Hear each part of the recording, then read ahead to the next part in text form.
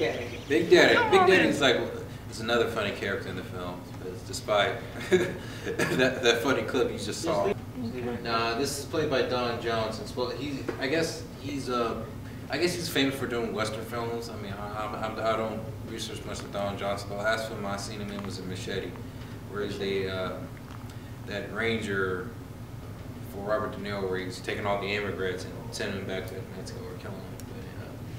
But Don Johnson's performance is pretty good. There's another funny scene later on in the film where he's around a group of Ku Klux Klans going to chase Django and Dr. King Schultz. I know. I thought that funny. And Jonah Hill is also in their film too. It's more of a cameo appearance in the film as well.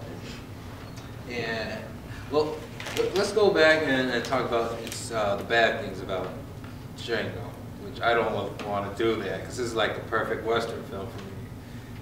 Despite me being African American, don't assume I like this movie because, you know, I like it because of its quality. Why do you like it? What I like about the movie? Yeah. In general? Yeah.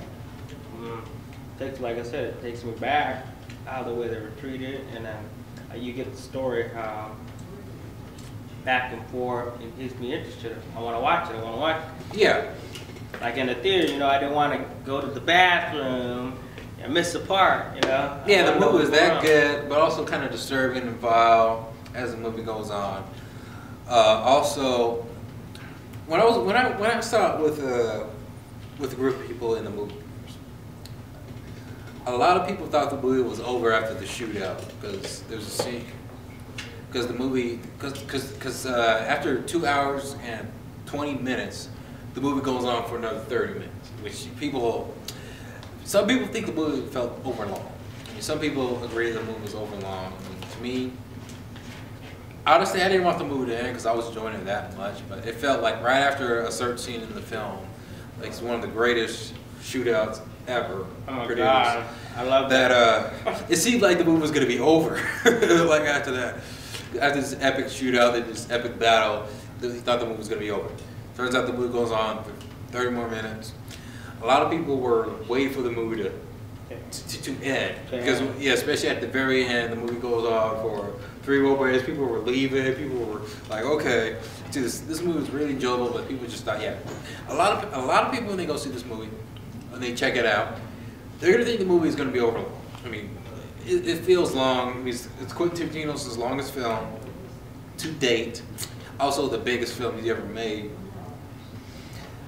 But I didn't have a problem for its length. I actually kind of wanted to see the deleted scenes that he takes out of his films because he advertises them in the trailers, and he never shows them on the Blu-ray, on the DVD. I mean, when I went to go see Inglourious Basterds, I really wanted to see if he was going to do a director's cut. He never does director's cuts.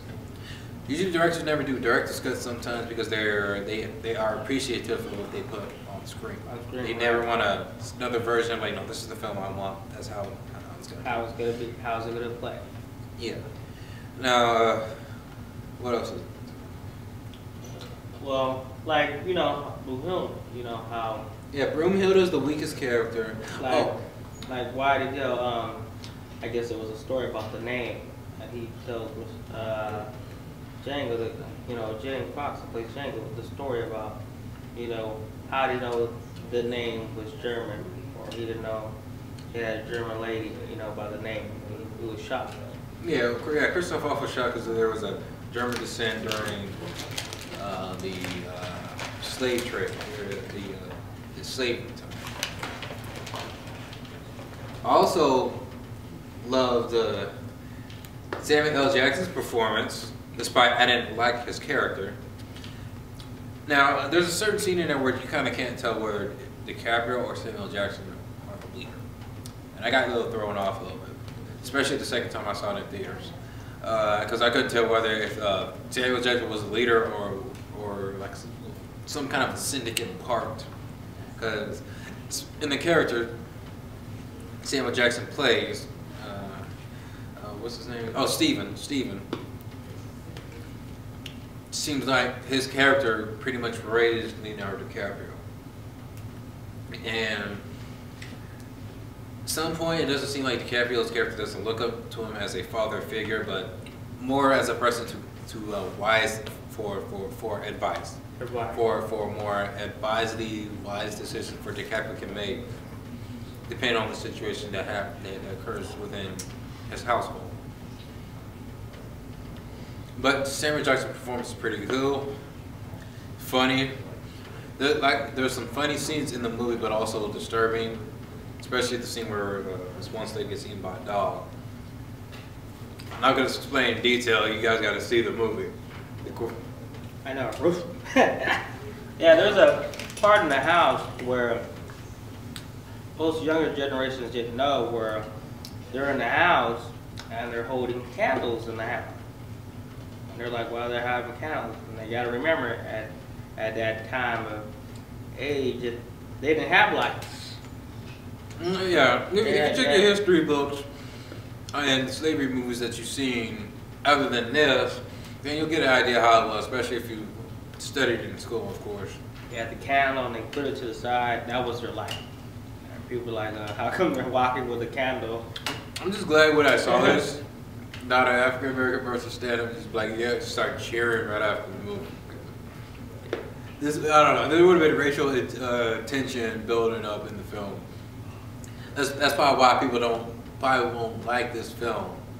It's because they think the movie is like a retaliation for African Americans, despite its exaggeration and its content that the film has. In the film, when you're watching it, what do you feel about the people that were walking as slaves in the movie, always looking at Django Fool on the horse? Yeah, and they never seen by quote a nigga like him before. It's because he's a freeman. His name's Django Freeman, which Jamie Foxx did a good role. I mean, he was cool as Django. Everybody in their roles was pretty cool. I just wish some of the characters that Quentin Tarantino has, because sometimes in his films he has so many characters that he sets out the story for them. Not all these characters were memorable, maybe except for DiCaprio and Christoph Waltz. The performance in there are top notch. Oscar-worthy performance, and congratulations for Christoph Waltz for winning for Best Supporting Actor, and Quentin Tarantino for Best Screenplay. So pretty much what we're going to do, we're going to sum up on what we think of our conclusions to the film. Basically, the movie will have its controversies about saying the N-word a lot of times. Some people think the movie's going to be overwrong. Sometimes people are not going to handle this graphic violence. When the violence happens, especially in the shootout, gosh, blood pops out like we've seen it. And sometimes Quentin Tarantino's films does seem kind of cartoony because he plays so much of these tributes to other films, and he shows them in there that it seems kind of cartoony, especially with Kill Bill, Glorious Bastards, especially I thought there was it feels cartoony. And this movie feels kind of cartoony. Not a lot of people are going to feel that.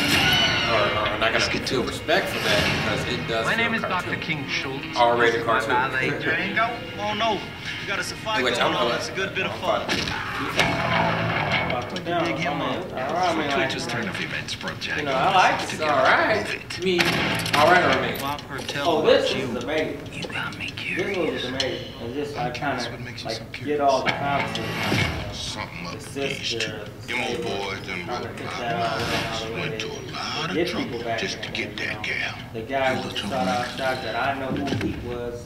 You silver-tongued devil. Was that like one of his stars? They playing your ass. But yeah, it's for a basically, fool. well, I saw him as a, now I'm thinking since I stated cartoonic, I did feel that that character was cartoonic. He was just there as shadowy as Candy's like right hand, household, whatever, it's kind of cartoonic. Yeah, that's why I was always gathered. He didn't really introduce, Anyone bring any extra you bags? just hear his name though. Yeah, I mean, well, because every time, if it's a character, Quentin Tarantino wants to give some kind of personality trait to the character. You don't want to, I mean, I can understand where other people are going. Okay, no, that's just characters there. Quentin has to have a story to every character that he puts on. What's your name? Django. But this movie is recommended. It's not going to be everybody's cup of tea. However, it's to me it's one of the best watched films.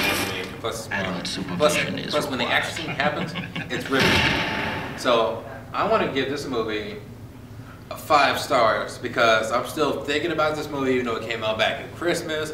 I love this movie. 5 stars on me. Oh yeah, 5 stars. You know, when I started watching, I was like, 3, 4. But yeah, I have to agree with you. Yeah, 5 stars. Yeah, there we go. 5 stars. Come on, let's do it. There's no one who appreciates the value of Chuck Norris, really our favorite Western, Django Unchained. You know? And I was like, 3, 4. Nah, let's give it a 5. 5 stars. Give it a 5 star. Yeah, so we're almost to the ending time of this little movie review. Is there anything you want to say? Well, there are a couple of movies I'm looking forward to this year. Some of them are independent films, some of them are mainstream films. I mean, honestly, we'll have another discussion on this on films. Yeah, well. But here's one of the films that I'm looking forward to seeing this year. This film is from Terrence Malick. He's known for Thin Red Line.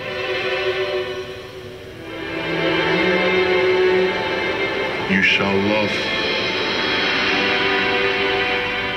whether you like it or not.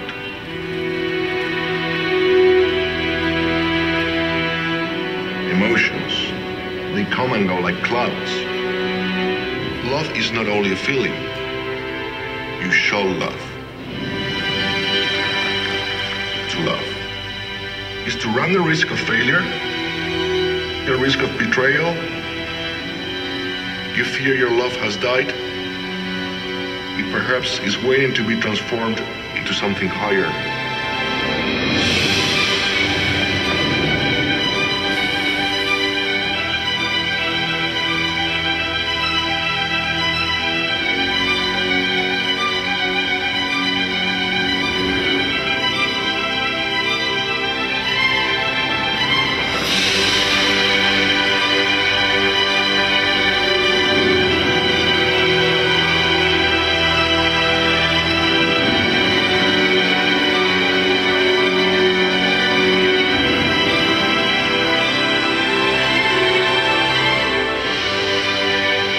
Awaken the divine presence which sleeps in each man, each woman. Know each other in that love that never changes.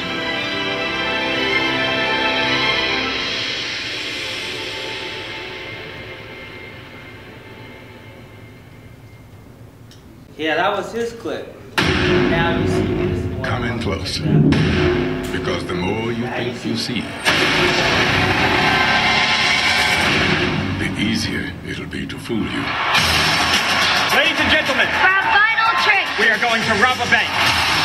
On the count of 3, you will be teleported through space and time to your bank in Paris. 1, 2, 3. Everyone in this room was a victim of hard times. Some of you lost your homes, your car, and so tonight, We're going to return some of that money back to you. thank you, everyone. Good night. Please, stand where I can see you. Can you explain to me how you went from Las Vegas to Paris in 3 seconds? What do the kids call it these days? Oh, magic. First rule of magic, always be the smartest guy in the room. Your bank was the distraction. Now they set up the real trick. Expose them now and destroy them. Hang on. I've got nothing. Okay, thank you. Thank you for the delay. Whatever this grand trick is, it was designed a long time ago. And I believe that what's about to follow is really going to amaze. Look closely. Because the closer you think you are, the less you'll actually see. That's what I want. I'm gonna check that out. It was directed by the guy who directed one of my favorite Jelly movies.